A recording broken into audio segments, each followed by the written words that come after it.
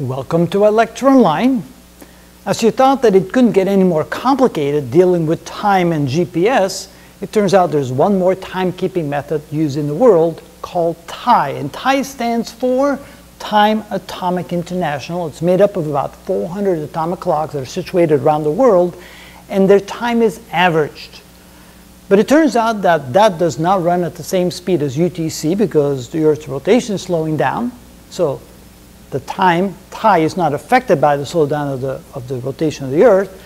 And it also runs different than the time in space, where the GPS satellites are, because of different effects, of the relativity effects.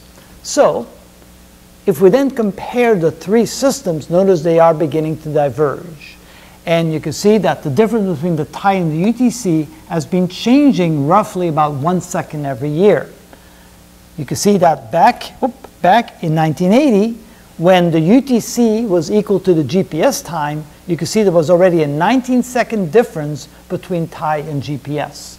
And as time keeps going, notice that the difference between TAI and UTC is also changing, it's also increasing, and currently is about 37 seconds. So we can see there's currently an 18-second difference between GPS and UTC, and there's a 37-second difference between TAI and UTC. So it turns out that the difference between TAI and GPS stays roughly the same, although it does change over time. And the difference between GPS and UTC is constantly increasing.